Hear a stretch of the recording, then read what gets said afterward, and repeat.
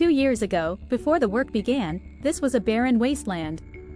Nothing had been grown here for 40 years when the UN World Food Programme told the villagers that they were going to bring this land back as part of the Great Green Wall. The villagers said it was impossible, but here we are in Africa, in the desert at the northern edge of Senegal, and life has returned.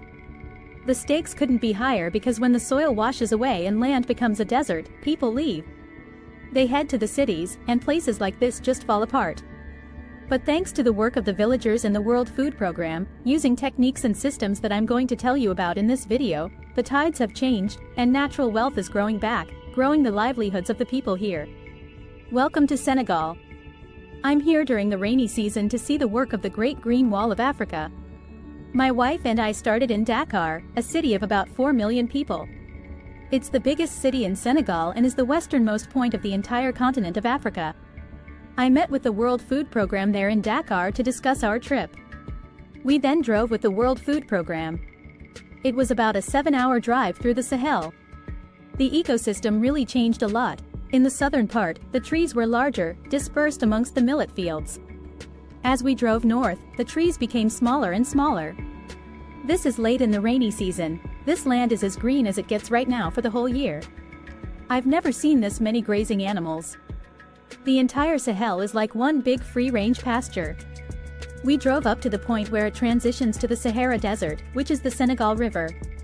We are here at the Senegal River, which is the border between Senegal and Mauritania on the other side.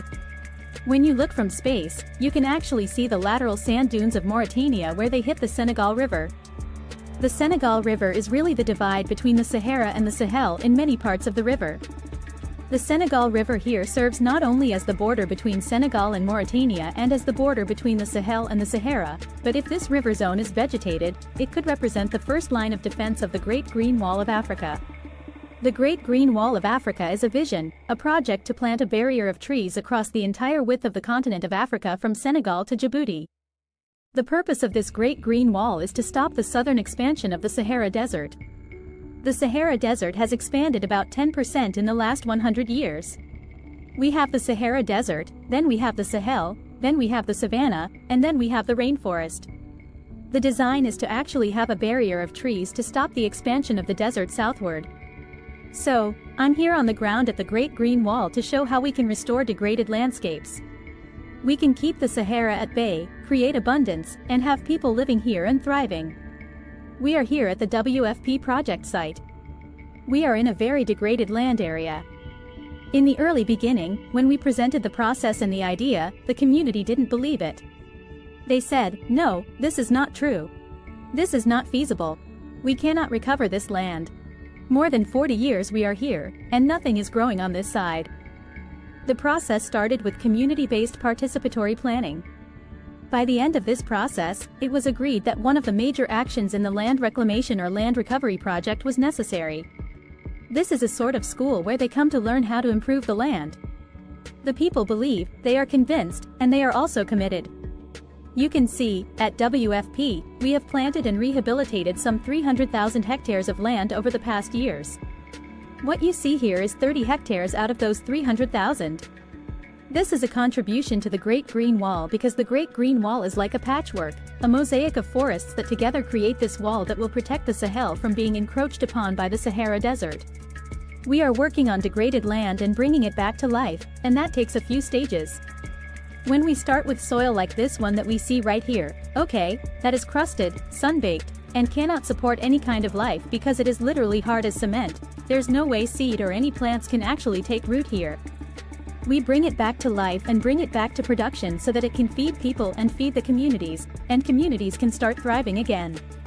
We need to create water harvesting structures that maintain the water on site. If we look at the soil the way it is right now, the water cannot stay here, so it drains and flows away. These half moons are the first step in this rehabilitation process, in this soil buildup process.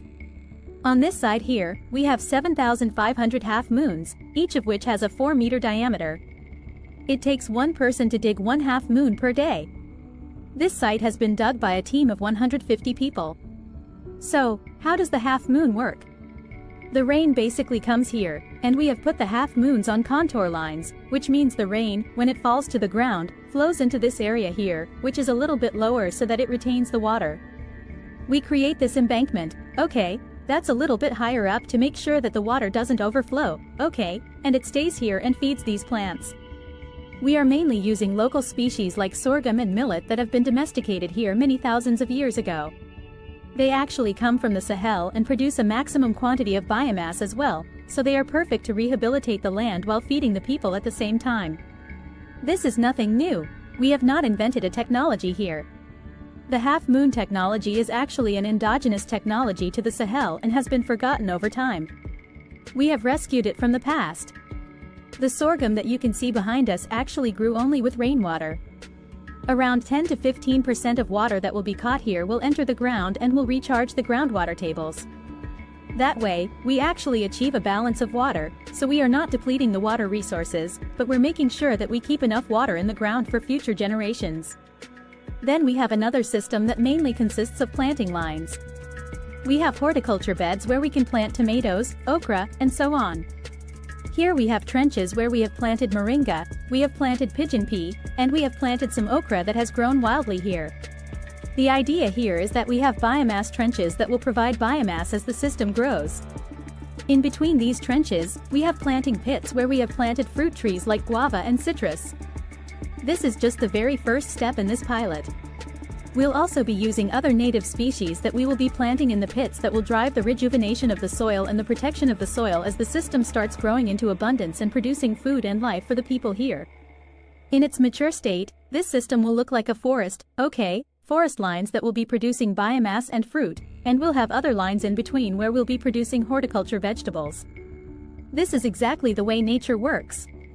We came across a system called copic farming, which is a type of conservation agriculture that has been developed in Brazil based on global indigenous knowledge. In the whole world, many indigenous populations have a similar way traditionally to do agriculture that is different from conventional agriculture and which mimics forest dynamics. In the next step, we'll be growing trees here.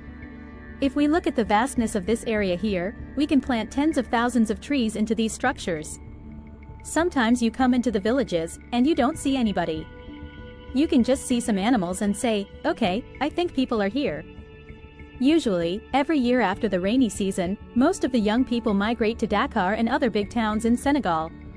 This is the internal or local migration. Some leave Senegal to go to Spain. What do they go there to do?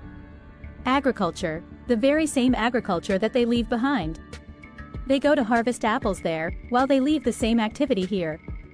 Before, they were thinking about how to migrate, but they tell me now they don't think about that. With this garden we put in place now, we are going to work 12 months on vegetable production. Now these young boys, who are very key for the village security and for the village development, don't need to go and leave just old people in the village. Now they will contribute to the local dynamic of the community. Now they are together, they have social cohesion. This project was really interesting because the World Food Programme wanted to demonstrate how you could take the most devastated areas and turn them back into resilient, food-producing locations. They specifically placed their project on a very degraded landscape that had been taken down to bare, compacted earth. This is actually the front line of the Great Green Wall of Africa.